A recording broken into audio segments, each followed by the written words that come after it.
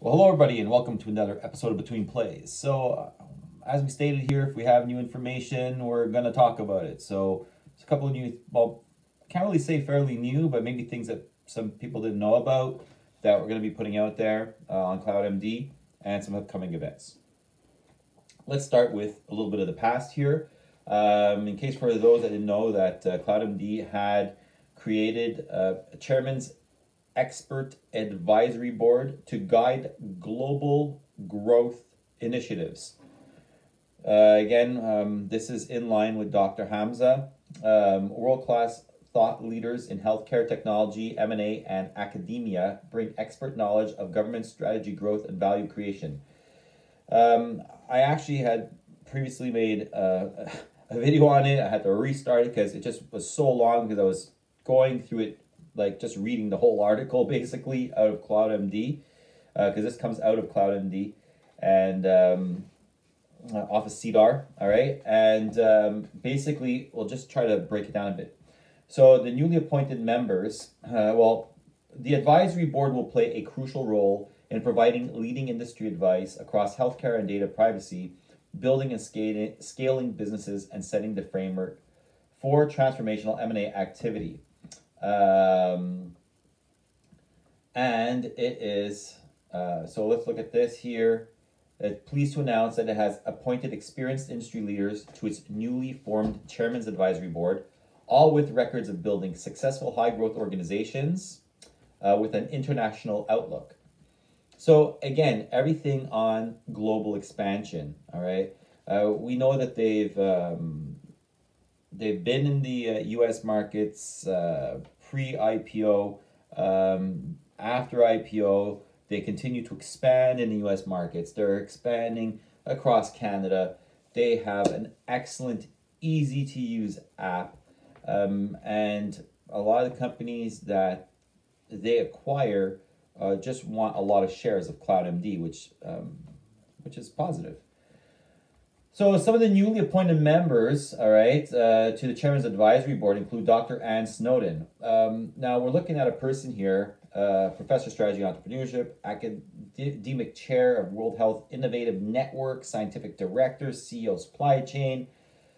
Look, Scan Health, engages over, like, this person has a lot of experience just in business itself, in the world of health. And let's just look at some of, so Dr. Stone holds a PhD in nursing from the University of Michigan, MSc from McGill University. So we're looking at a person that's in the States, in Canada, BSN Western University, Fulbright Scholar, fellow American Academy of Nurses. And in addition, Dr. Stone is leading a national, all right, COVID operating grant funded by the Canadian Institutes for Health Research that supports activity of research teams across 7 Canadian provinces.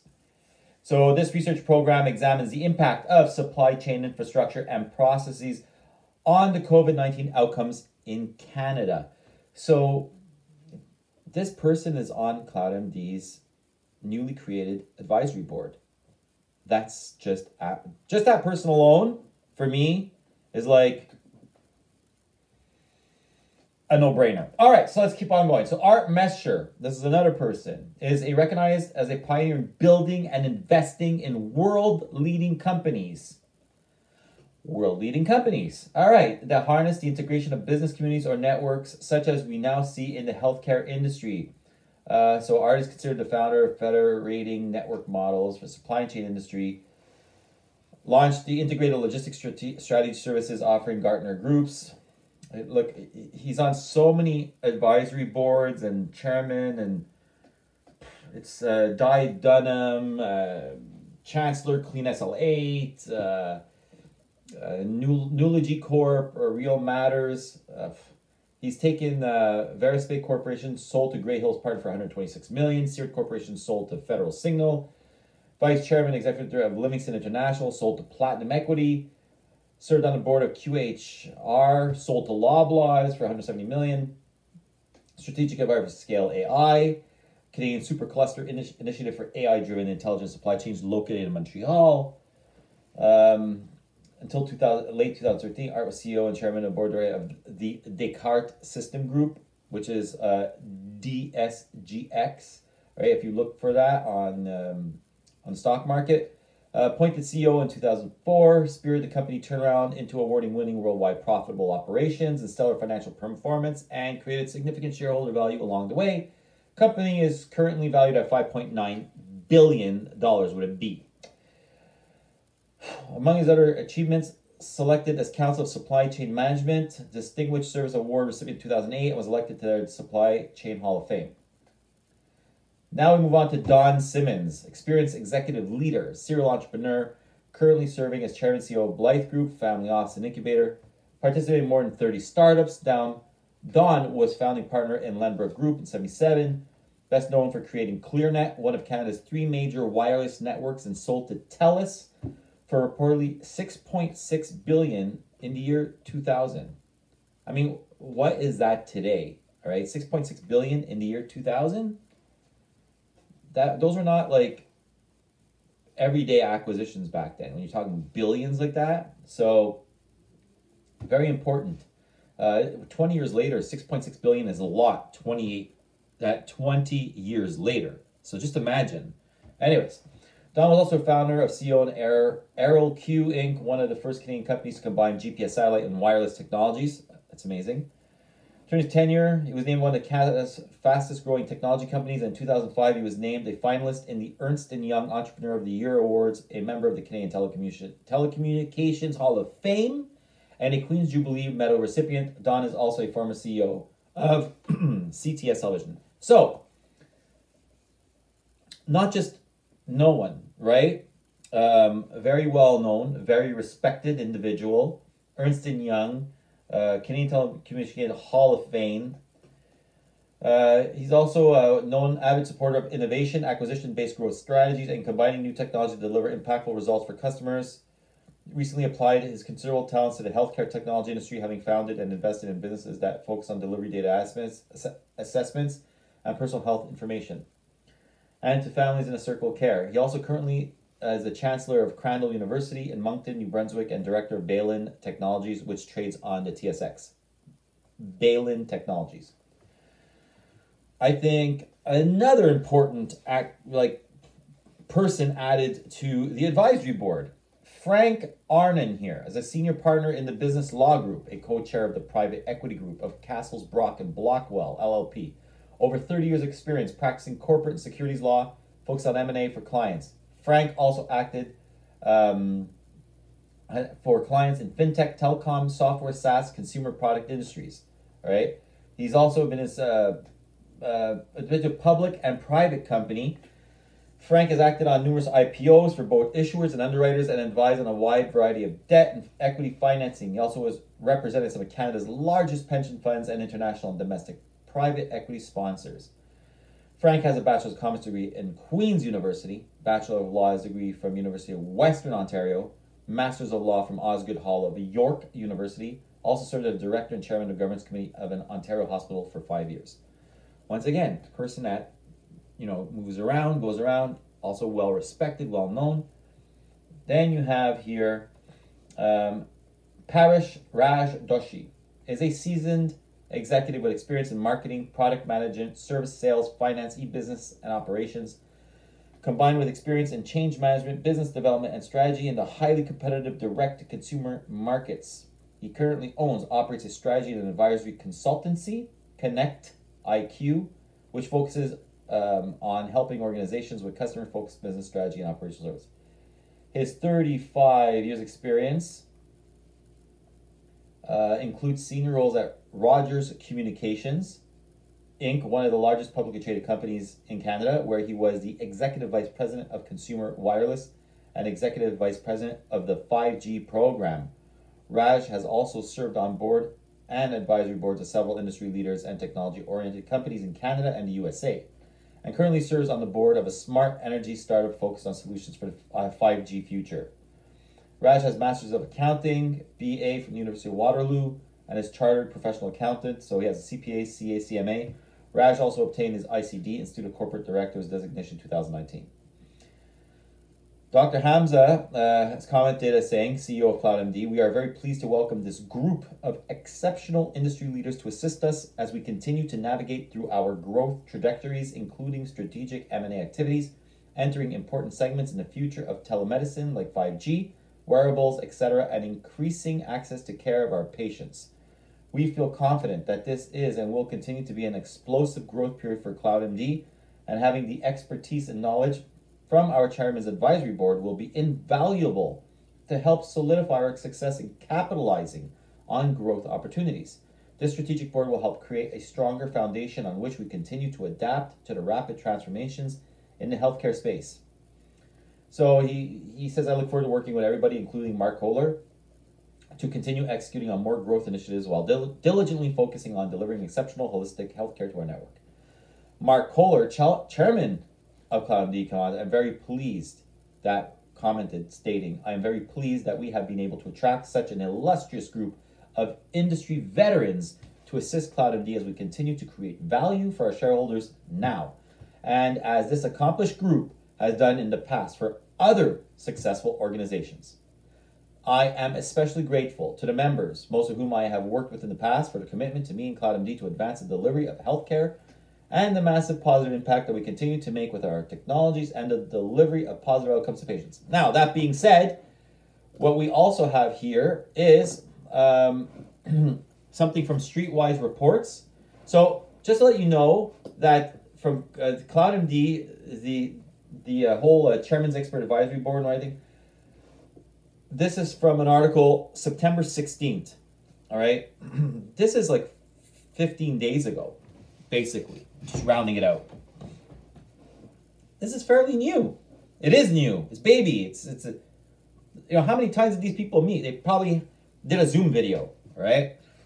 Just say hello to each other. All right, let's get on this. Let's get on board and let's see where we can go. Let's hear what Dr. Hamza's growth strategies, which they probably already heard before creating this advisory, right? But I mean, give them at least 6 months to a year to, like, you know, to see results of this advisory board. I mean, you know, we live in an, you know, where everything has to be right now, right now, right now, right now. But the way Dr. Hamza is building his business is footprints on the ground. So he wants foundation and he wants to grow solid. So solid. This board, every single person here is like a massive piece of the growth puzzle with huge connections across probably the world and certainly different industries. I mean, like, when you work for an industry for 40 years, you get to know people. And then all of a sudden you're like, listen, there's this little company coming up. I think you should look at them. Anyways, that's usually the way the world works. So let's move on to something else. CloudMD. So this is from a report, right? This is from Streetwise Reports. And I thought that it was pretty interesting.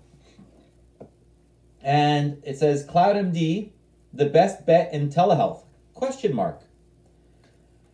COVID-19 has vaulted telehealth telemedicine into the big leagues. 6 months into this global pandemic, and experts now contend the industry is years ahead of where it would have been. Yet, by any measure, telehealth is still in its infancy. Make no mistake, this will become a multi-trillion-dollar industry, which is what everyone's saying now.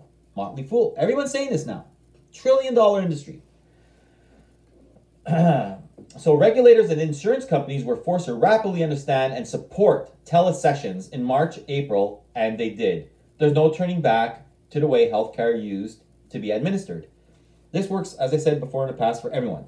Patients, I have children, a wife, and we're using telemedicine for everything. All right, telehealth, like, it's just this is the way it goes.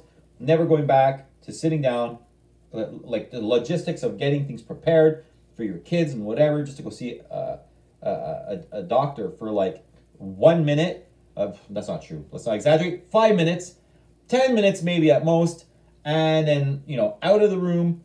But we waited 4 hours to go see that one doctor.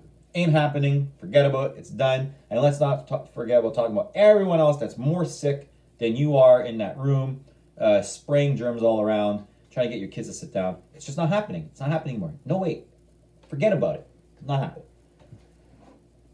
I'd rather click on an app and just go, appointment, here we go, here we go. My kid doesn't have to miss school because he's not even that sick, just have a few questions, or whatever, whoever, and whatever, and sit down and have a nice coffee and then wait for the call. Hey, doc, how you doing? Oh, great. Okay, yeah, thanks. Okay, so it's going to my prescription's going to be at the pharmacy right around the corner here. About when? Oh, I'll be there in like 10 minutes. You just have to write it out. All right. Yeah, okay, so see you next time, doc. Okay, click. That's it. It's over. Done. Okay, so it just makes sense. And doctors love it too. And like naturally, when I say doctors, I'm not saying every single doctor on the planet. I'm saying like in general, they don't have to be around, multitude of sick people when they could just do it this way. And they don't have to see a person that had a UTI that waited 5 hours to go see them, that's really upset when the doctor could have been like, you just needed a prescription for a UTI? I'm so sorry. I mean, I've been seeing you for the last 15 years. Like, didn't know you were waiting outside for 5 hours for that. I could have just written you one up. Takes 10 seconds. You have recurring UTIs. There's some people that have recurring things. They're more sensitive to certain things. UTIs is a great example for bladder infections, And sometimes people just need a prescription real quick to get it, and then boop, boop, it's gone. Why do you have to wait 5 hours? Anyways. And how about for the healthcare industry? How much money are they going to save? Anyways. So let's go back to this article. Well, he states the same thing here as I am stating. Going to the doctor is a hassle, unwelcome expense. So 45-minute appointment. He's saying 45-minute appointment, could turn into, hours of annoyance. Also not mentioning the risk of contracting or transmitting a serious disease, virus or flu, which is what we're saying. With telesessions, patients can avoid missing work or school. They save time and money, not having to drag a child to a doctor's office. He says it's priceless. I agree.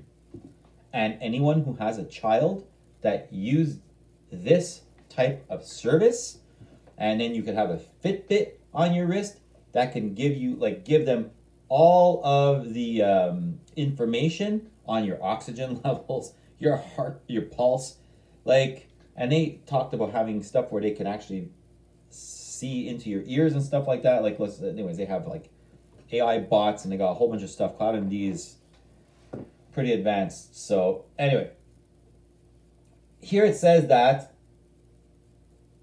he's focusing on CloudMD here. So he's saying that since when he wrote an article on them in July, that CloudMD's shares have soared. I remember seeing CloudMD when they were 61 cents or 31 cents, something like that. In which I pointed out was trading very cheap compared to their peers, in large part due to an overhang of private placements becoming free trade. Following the SaaS business model, CloudMD has the potential to be stable, rapidly growing company with long-lasting recurring revenue. Management is prudently pursuing a hybrid approach to healthcare delivery in Canada and increasing US. So he's stating the same thing. Prudently, footprints on the ground, solid foundation, excellent. In addition to telehealth, the team continues to acquire, own, optimize, and operate conventional healthcare clinics. I believe this approach encapsulates the most efficient and cost-effective way to gain market share. CloudMD has about $30 million in cash, some of which is earmarked for announced acquisitions, and is overflowing with new deals to consider. Let's go over here. So now, we're looking at some. He's got some. I'm gonna put the link in the description so you can see. He's comparing it to 1, 2, 3, 4, 5, 6, 7, 8, 9, 10, 11, 12, 11 different companies. And he's talking about revenue growth. All right. These other ones are talking about 20% revenue growth, 37%, 56%, 43, 35, 30. Some of them are really pretty, not that good at all. There's 56% for 727. The average of all those combined is 32%. Revenue growth predicted for CloudMD is 152%. So, that's pretty significant right there. Let's look here.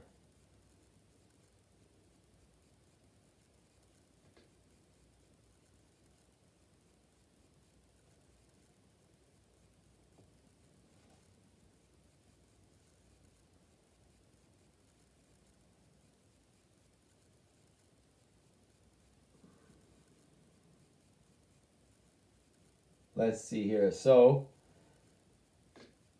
blockbuster revenue growth makes CloudMD a standout, yet it's trading at an EV 2021 revenue multiple that's below that of the slower growth peers.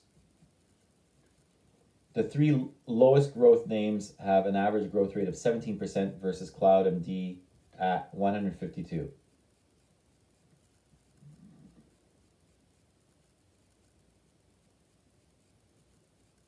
And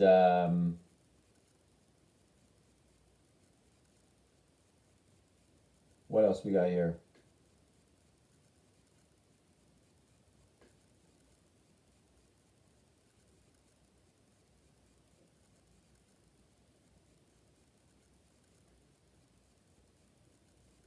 It says investors can play it safe in the conclusion, all right, by investing in companies like Teladoc, Amwell, Vive, or Reach for higher returns with commensurately higher risk. I can't predict the future, but if the telehealth majors were to rise by 50% in the next year, I think a company like CloudMD could possibly rise by a lot more.